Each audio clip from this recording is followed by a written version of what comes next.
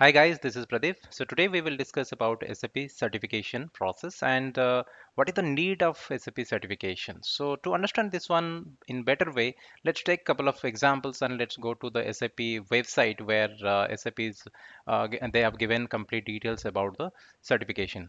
So as you know, there are two type of certifications are there. One is associate exam and another one is professional exam. So right now in front of your screen, if you see this one is the professional exam.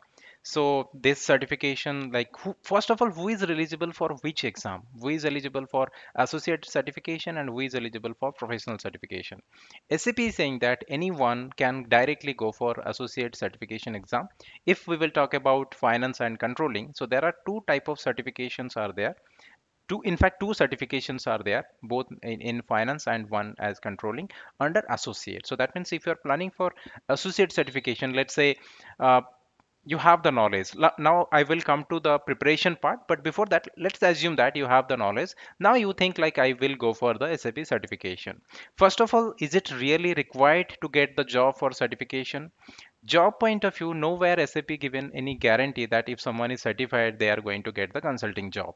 So certification is not going to give you any job guarantee, but definitely you should go for certification. So when you will be certified, it will help you to get the project, because like client, they are thinking that if someone is certified, then our project in safe hand. So when the project will be assigned, so that time your employer is going to check whether you are certified or not. In fact, they will insist you should go for certification, SAP certification. And job point of view, let's say 10 resumes are there and out of that 3 4 members are certified, so little bit extra advantage definitely it will be there as you are certified. But particularly in India, certification is not mandatory. So even without certification also, you may, if you are very good in the hands-on, or you are very good in the practical, so you will also you can get the job. But still I think you should go for certification if it is possible. Now you clear whether you will go for certification or not. Now coming to US, Europe, I will suggest definitely you should go for certification, because their certification almost mandatory. So if you are looking for a SAP consulting job, so definitely your employer will look into your certification, whether you are certified or not. Now in the SAP certification, as I said, there are two certifications. So one is your associate certification, another one is the professional certification. So right now, this is an example of your associate certification. So to whom you should go for certification? Let's say you are just going to start your career in SAP consulting, and to whom this associate certification is recommended, like you have the knowledge and you are going to start your consulting career. So far you have not completed any implementation. Even if I will suggest, if you have just completed one or two implementations, still go for associate certification exam. Because if you go for associate certification exam, you have to write two exams here. So one will be finance, and second one is your management accounting, which we are saying controlling. So under finance, all the business process related to finance will be there, and under controlling, all business process related to management accounting will be there. And certification point of view, what is the criteria? Like if you'll see here, the passing criteria is in this. This may vary different exam to exam. So right now it's showing that 63% passing mark, and you will get 180 minutes, means 3 hours. And the questions, number of questions will be 80 questions. So 80 questions you have to answer, or 80 question you will get in 180 minutes or in 3 hours, and passing process is, or passing percentage is 63%. This is for accounting associate, means it is FI. And similarly, if you go to another page here, it is for your management accounting. So that means if you are going for associate exam, you have to write two exams for both finance and controlling point of view, or management accounting. Again, here also you can say same, 180 minutes you will get for controlling and 80 questions you will get, and passing criteria here is 64%. Now let's see the contents. So contents again, normal your finance business process content will be there, like your GL, your AR AP, your asset, and then organization structure, your closing process. Now here, like project and certification point of view, difference is there. When you are approaching the job or when you are going for interview, that time your focus should be, or employer, the interviewer focus should be like how good you are in the hands-on point of view, where certification is completely theory. But that doesn't mean that you no need to worry about the hands-on or no need to require the hands-on knowledge, because I am going to show you a couple of examples where hands-on is going to help you in the certification. Very soon I'm going to show you. So certification point of view, SAP is saying that particularly if you are going for associate certification exam, if you have the business process knowledge, and you can go for the associate certification. For that, no criteria, no implementation, nothing is required. Very straightforward questions will be there. Multiple choice questions will be there. True false questions will be there. And some questions you will get where multiple correct answers will be there. Around 20 to 22 questions you will get where multiple correct answers are there. These are little bit tricky. Multiple correct answer means, for example, let's say there is a question, and for that question, let's say five options are there. A, B, C, D, E. Five options are there, and here multiple correct answers are there. Sometimes you will get a hints from SAP that multiple correct answers are there, or sometimes maybe that also you will not get. Now let's say correct answer is A, B, and D. This is the combination correct answer. Let's say you have selected A, B, but wrongly you have selected here C. Now in this case, your answer will be 0. You are not going to get anything because it will be online exam. So that is why if you are going to exactly tick A, B, and D, which are the correct answer, then only your answer will be counted as correct answer. So these type of questions will create a little bit problem. But luckily in associate exam, you will not get much questions from this criteria. As I said, as per my experience, 20 to 22 number of questions you will get where multiple correct answers will be there. But all questions you will get from the business process. So if you are very good in the business process, then you will get the questions, right? So here also pass percentage are there, like number of questions you will get. Like you can see here, more questions you can expect from GL. You will get here receivable, payable. Now receivable, payable, focus on only receivable, payable. That does not includes your logistic integration part. So only theoretical knowledge is required. So even if you never configured that one, as per the SAP guidelines, they are saying that it is not required because it is part of logistic consultants. But practically, if you'll see, if you are really configured in the system, it will help you to clear this exam. Why? Because for example, you are doing some configuration. Let's say you never configured anything in the system, only theoretical knowledge you have. But when you will try to understand this process, or when you will try to remember, you have to put much more effort that to remember those things, because you never configured these things in the system. Whereas if you have really configured in the system, that means here practically understood the process, you tested everything, you configured everything, you have seen all the business process, you tried everything in the hands-on point of view. So definitely you are not going to give that much stress to remember the things, because you have experienced it. So it is going to help you. Just one time reading or two time reading, it is going to help you. And these things I'm not saying my own, it is already trial tested. I'm going to show you some examples of the participants who cleared the exam and who have not cleared the exam also, right? So this is how you are going to prepare for the associate exam. And I will suggest definitely at least you should go for one exam, even if like if it is not possible for both the exams, associate finance and controlling, at least one exam you should plan. And what about the cost? Before cost, let's go check the professional exam. So if you go to professional exam, so this is the professional exam. To whom this professional exam is designed? If you already completed the associate exam, then you can go for professional exam. If you have, let's say, good number of experience in the implementation, in that case also you can approach SAP, and directly you can go for professional exam. In case of professional exam, it is a combination of both finance and controlling. Here there is no two separate exam, will be finance separate and controlling separate. One exam will be there, both combination of finance and controlling. And more questions here you will find from the project. implementation scenarios. So that is why it is designed in such a way that if someone already completed associate certification exam, they should go for professional, or let's say if you have couple of implementation experience, then you should go for this one. And here like you can see exam same like 180 questions, 180 minutes you will get 80 questions, passing percentage is 55, but again it's not fixed, it may vary from exam to exam or time to time. Here also you will find similar areas, but it is like combination of both. Finance will be there, controlling will be there, then your you can say migration point of view also good number of questions will be there.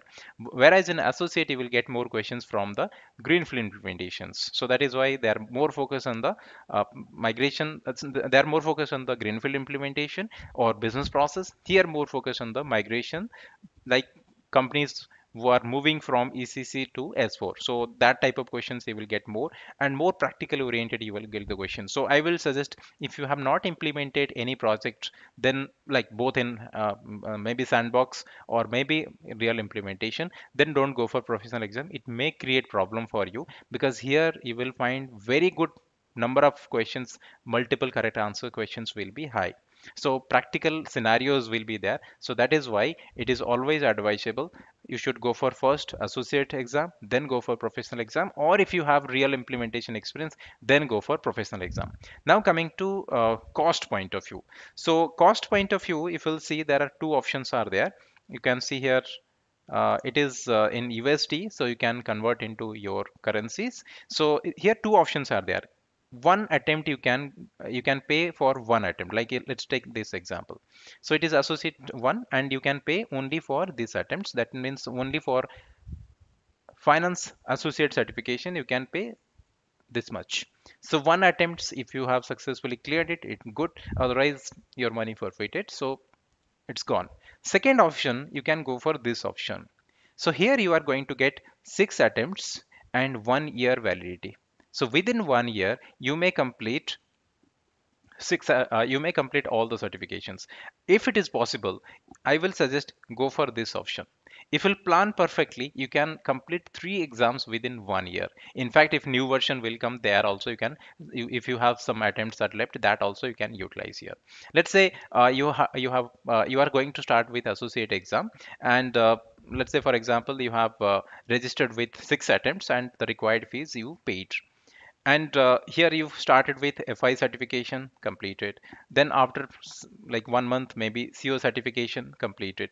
Then after that, by this time, let's say you are in the job or you got the job, you have completed at least one migration project, or let's say from the sandbox you practice everything, and then you can go for, after let's say 2 months or 3 months, because you have 1 year validity is there, so you can go for the professional exam. So with one time fee you can clear all 3 certifications on. If even if one attempt is not cleared, still you have like attempts are there. But again, definitely the cost is high here. If it is possible, you can go for this associate one, and then otherwise you can go for directly for one attempt. Again, it is your choice. So I already explained how to approach SAP certification, like SAP, and always SAP certification when you are planning, it will be always SAP global certification.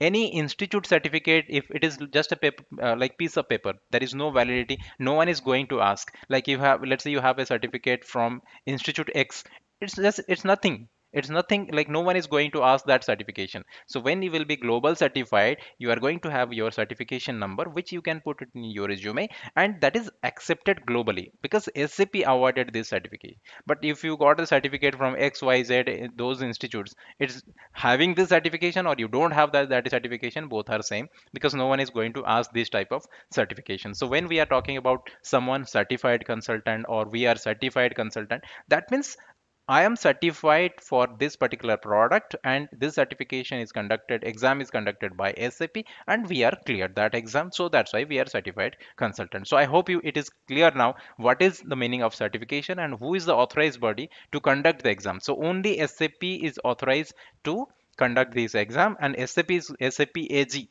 that original company is going to give that certificate to you. No any other subsidiaries, there is nothing. There are some different partners are there. Through these partners you may approach to them and you can take the exam. But nowadays cloud certification is available. If from your home also you can take the certification, but that is different thing how you are going to take the exam. But certification always from the SAP only. Okay, so I already explained how important SAP certification. Now coming to how to prepare for the certification. There are so many books are available in, like SAP Press books are there, or let's say some different authors are also publishing certain their SAP books, SAP materials. Okay, so like I have prepared so many SAP materials, but to clear the SAP certification, you have to only read those SAP materials, because 100% questions you will get from the SAP certification material. No other material is authenticated or not authorized to give you that particular content. So only SAP material you have to read. So from where you will purchase this one? So you may purchase it from SAP, you may purchase it from authorized vendors. So from different sources you can purchase this SAP materials, but you have to only read those SAP materials which are Tiffin series is there. Earlier it was there in ECC. Now it is also there. Now how I will know which book I need to refer? So I am planning that I will go for FI certification, and for this FI certification, I decided that I will go for associate certification. So for this, which book I need to refer? No need to worry. Already it is given in the SAP material. So from there you will get it. So if you go to the, let's say you are planning for SAP certification exam and that to associate. So here if you expand it, you can see here that it's already given that you need to read this book, TS4 F01. So again in TS4 F01 series are there, part 1, part 2.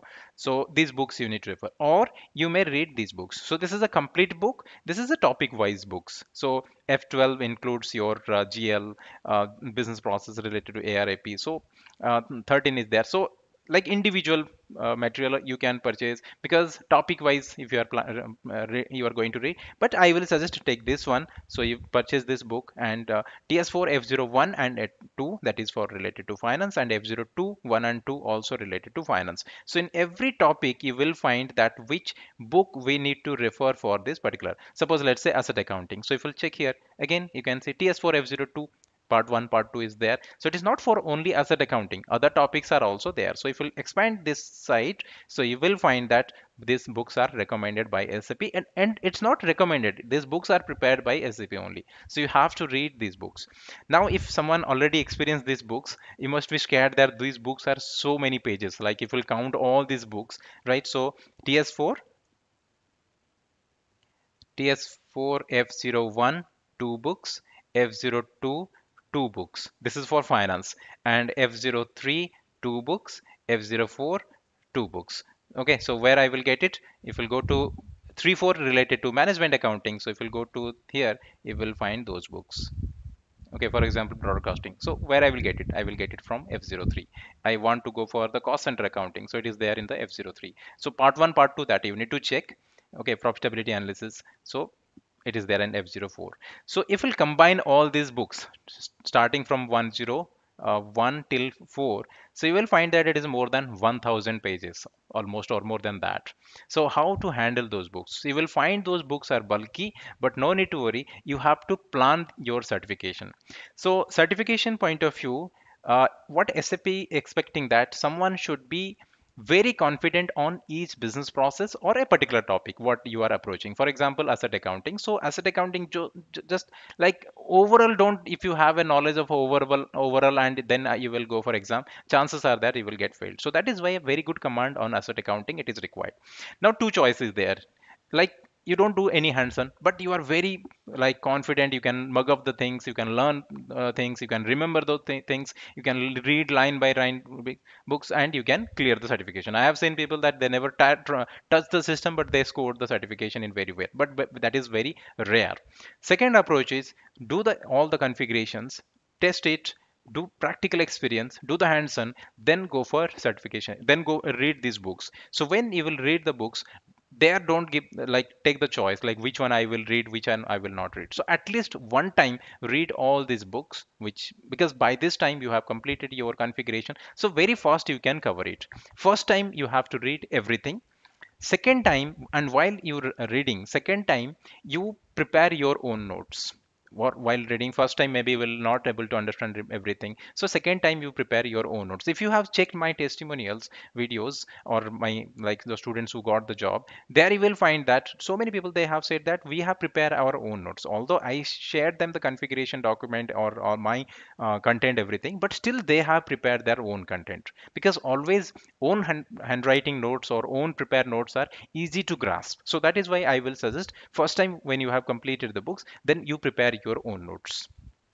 Third time when you will approach exam or when you will prepare for your exam, only read those your own hand notes. That will help you to cover very fastly and easy to remember. So at least I'm expecting that first time you are going to complete those SAP materials end to end, second and third time your notes. So in this way you can effectively manage your time and managing, because again and again if you are going to read those books, it is very difficult to complete those books every exam, because these are the bulky documents, and approximately you can say 1200 1300 pages will be there, so that is very difficult.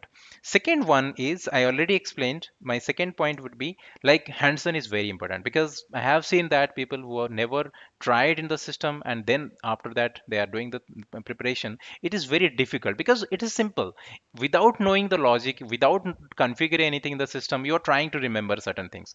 Although in the certification you will get the questions theoretically, because all the theory questions will be there, but theory is what? Theory is practical implementation of or a, uh, like something you know that you are going to express yourself in a form of question and answer. So same is applicable on interview also. So if you know the things practically, confidently, and then if you'll try these things or you will read the concept, then it is easy for you. So hands-on is also very important for as for me. Again, if maybe you are exception without any configuration knowledge, without any hands-on knowledge, you may try this remembering the theories, but it may create problem. So normal approach is first configure each and every business process, then prepare for the certification, or then approach for the certification. Mock exams, so mock exams are very very also essential, because what happened, like we know a lot of things, but when we are doing the time management it is very difficult, because you are going to get 180 minutes. So how 80 questions 180 minutes seems like we have so much time, but when you will go through the questions you will find all questions are having similar answer, like five answers are almost similar. So that time it will time management is very important, and your preparation, your practice is very very important. So that is why a lot of like websites are conducting mock exams. So every institute also they are conducting their mock exams, so you definitely you try those mock exams. So if you are so confident in your mock exams, so it will help you in the certification also. Okay, so mock exams definitely you try. And here I will highlight one point. I have seen so many ads like people are sending dumps, SAP dumps. There is nothing called SAP dumps. SAP never release any SAP dumps. SAP dumps nothing but some, let's say I'm individual, as per me, even I am also conducting mock exams, so those are my suggested questions. I am assuming that like this is a set of questions I prepared and questions will come from this one. So if someone is saying that you take this dump, take only these 80 questions and questions will become, then it's always finger crossed. I am not sure how much what is the pass percentage from the dump. So that is why don't rely on dump, because nothing officially released as SAP dumps. So SAP dump, nothing called SAP dump. So it is prepared by some XYZ, right? So it is their suggested only. So when you may take those questions, you may practice those questions, but only don't take that 80 questions are there, 100 questions are there, and you are going to get only all the questions from these 100 questions. It is not true. So you try as many as mock test, as much theory, as much questions you may try, it is going to help you. So mock test is very very essential. So write as many as mock test wherever you are going to get any websites or any paid services are available. Different websites are giving paid services, so take the mock test, it is going to help you. Now I'm going to show you whatever I have explained to. For that, some of our participants like recently they have cleared, so I'm going to show their it is already there in our website, but for your presentation point of view I have extracted those data. Now you will get the idea like how, why the configuration knowledge or the practical knowledge is helpful. So I'm going to show you some slides, so you will get some idea from this.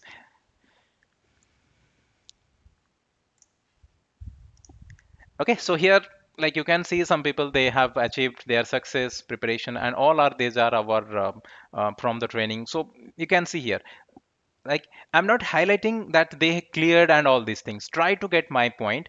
Like you can see these people, I know they have configured everything because they are in our live batches. So they have completed the configuration, they have attempted all our mock test. I know their score in the mock test, because when mock test you are evaluating your scores continuously, you know, like what area you are not good, which area you have to give more focus. So these are the things are there. Okay, so some, right, so you can see, and it is there in our website also, you can check here. So this is there, but only it's not like good things are there, there are also some bad experience are there. I'm going to show you another next ppt. So this person is not doing hands-on, okay, or not maybe that one, because that, like, he was referring videos, and but again in the beginning also you can see one person was there, he was not there live batches, but he was following my videos from the youtube, right? You can see that he was my videos, but definitely that person definitely tried in the system, configured everything, and then got the success. So that's why always, whether you are going for interview, certification, whatever, configuration knowledge or system knowledge is very very essential, hands-on knowledge is very essential when it is uh, because it's IT. So without any practical implementation, theory is meaningless. Now coming to the last slide, which is specifically I'm going to highlight here.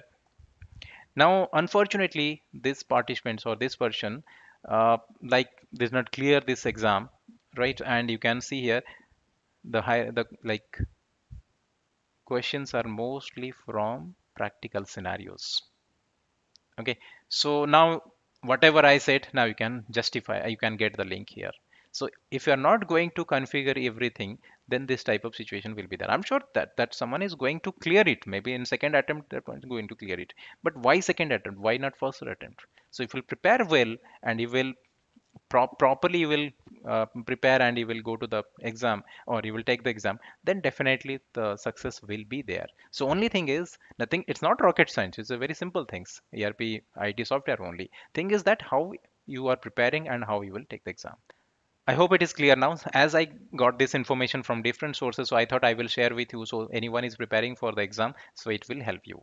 So if you have any such experience or anything you want to share, anything, maybe you can add in the comments. I will address those questions, or those any your any comments or any questions are there. Thank you very much for watching the video, because till now if you are watching, that means you are following this video. So it's really honor to me if as you are following my videos continuously, I'm getting continuous comments, anything, and I'm trying to reply those videos, or any problem you have, feel free to, you have my mail id, mail me, or add in the comments. So every comments I'm personally reading all these comments, and I will try to address those in any different videos, and so that it will help in our community. Thank you very much.